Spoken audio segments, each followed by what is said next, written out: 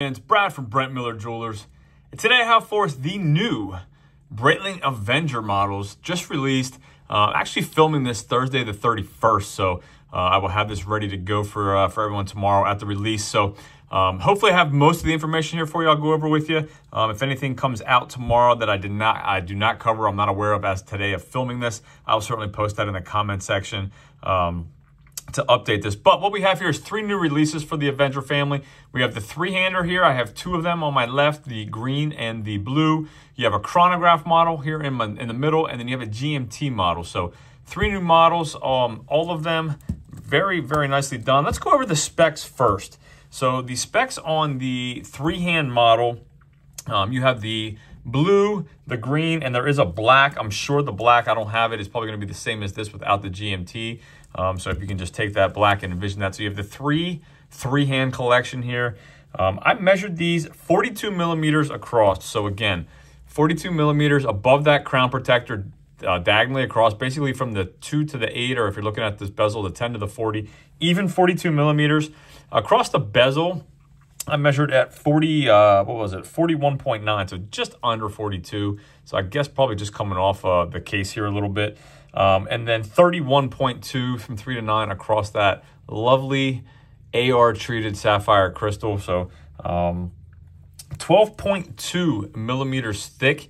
Happy to report that's what I also had on the GMT. So 12.2, that is some tape on my lug there. I apologize. Promise this watch is not damaged. 12.2 millimeters thick. 51.1 lug tip to lug tip, and then you have a little bit of a male end length there, just a little bit that pops out to 52 millimeters. 22 millimeter lug width, that tapers down to 18, and then back out to 21 millimeters at this clasp. Very similar clasp to the Super Ocean. On the fly, micro adjustability, so you push this in here, and you get a pretty decent amount of adjustability on that. So no half links on the bracelet, but plenty of adjustability inside the clasp. Links are removable by screws.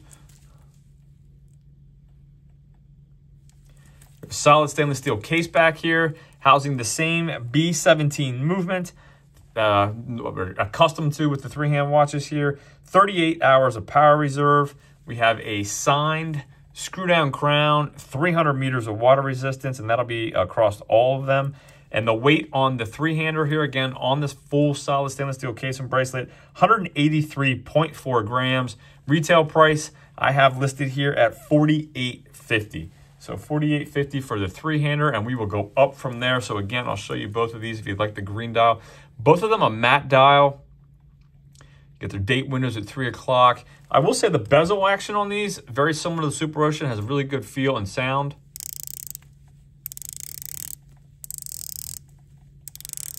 Easy to grab if you grab those rider tabs.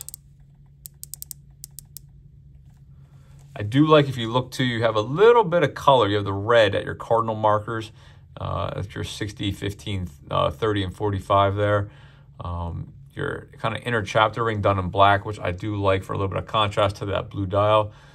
And you have some really interesting, I'm not even sure what they're going to refer to this as. I'm sure I'll get it in their training, but it's almost like it's kind of cut out. So it's a brushed case, but then you have it, it's not, I won't even call it bead blasted, but it's definitely a different finishing on the outer part here. You can see it actually, it's not even just the way it's polished, it's actually like dug in, cut out here. So definitely a different look on the case. Hopefully you can see that coming through. Do have all brushed bracelets, which I personally prefer, specifically on the Avenger line. So again, I think nicely done.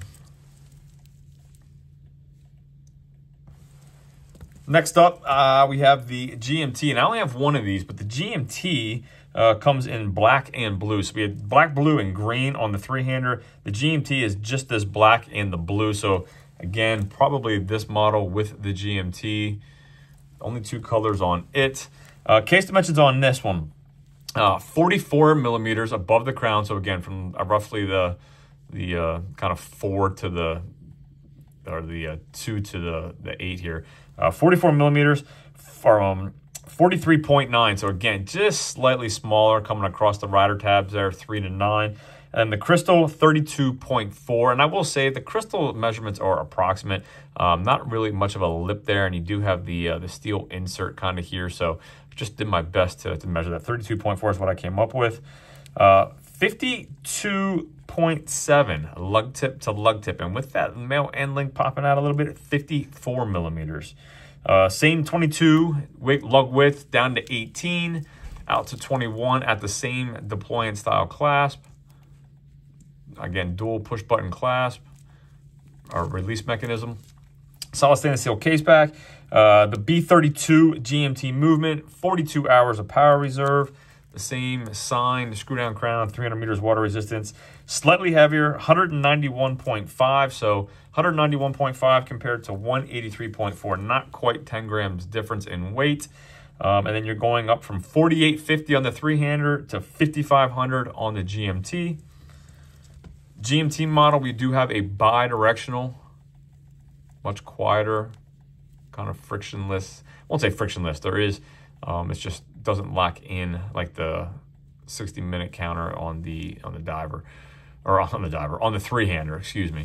And then last but certainly not least, we have the Chrono B01 movement. This one is coming in black, blue. I have the blue here, green, and also it gets a sand color. Have only seen images of it, but the sand does look interesting.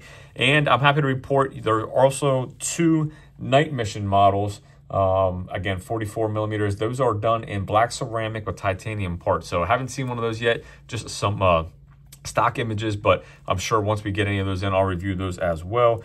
The dimensions on the Chrono, the same 44 millimeters. However, I did not try to measure because of the Chrono here with the crown protector here. I went straight across the rider tabs, 44 even across the rider tabs with the lug or the crown protector, not the crown, just the crown protector. I measured 46.2, the same 32.4 millimeter crystal as in the GMT. A little bit thicker, 15.2 millimeters. You got the Chrono movement, so it's expected to be a little bit thicker.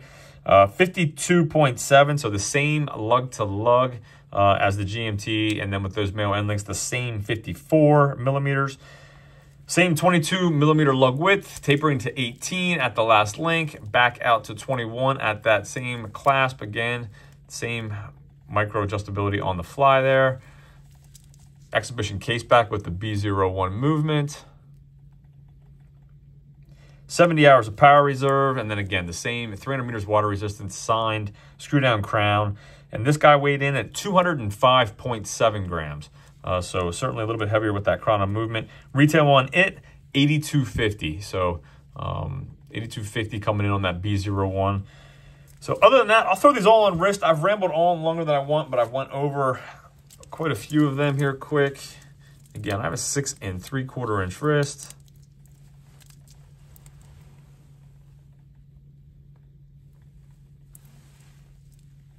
Pretty flat. I have to admit, I would have liked for my wrist to seem shortly or slightly shorter lug to lug like the Super Ocean at that 46, 47. But I understand too, the Avenger has kind of historically always had a little bit longer lugs, so I get why they would have kept them. That is pretty common for this series from Breitling. Again, there's the green. Let's go with the GMT.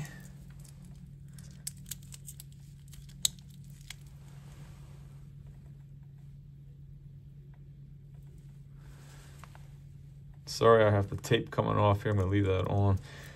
And I guess I should. I did not give you bezel action on this chronograph, so while I have it out, the same great action on the three-hander.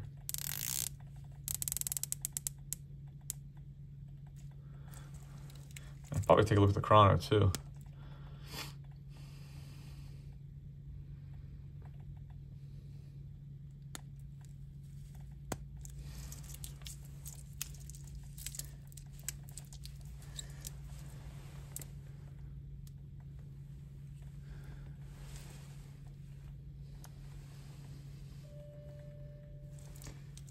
Hit the lights, give you a quick loom shot, and we'll wrap this one up.